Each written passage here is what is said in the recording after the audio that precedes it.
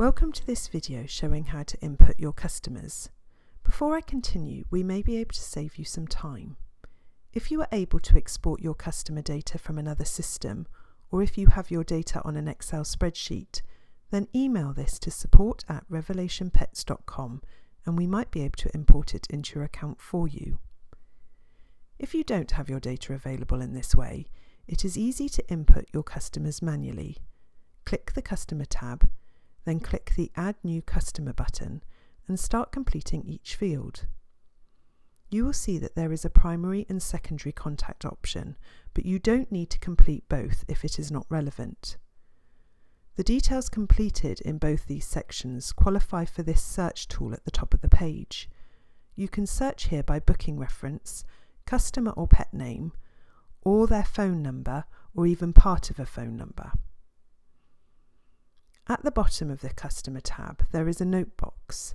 These notes are for internal use and will appear when you book that customer in to remind you of anything you need to know, as shown here. There is also a colour code option that you might find useful.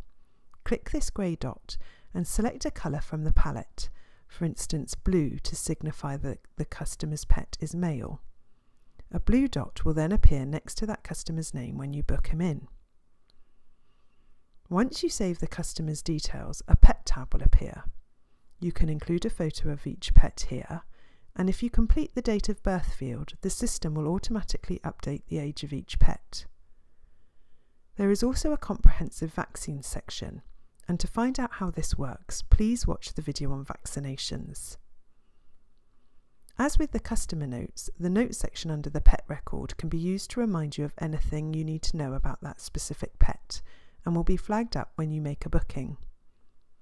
Any information recorded in the dietary and medical boxes will appear on the kennel sheet, which you can find by clicking on the pet's name.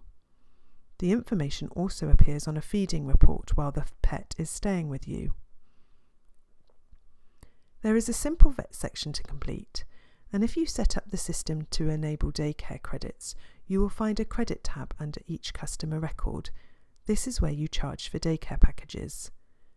If you have subscribed to our SMS reminder service, a message history section will appear that lists all the text sent to that customer.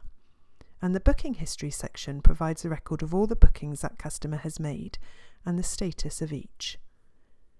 The final menu option allows you to upload any documents you want to keep on file for that customer, for example, a signed contract of terms and conditions. The most important part of this section is the pet type. The booking rates are linked to the pet type, so you need to carefully allocate your pet types in order for the system to match the correct rate to each pet.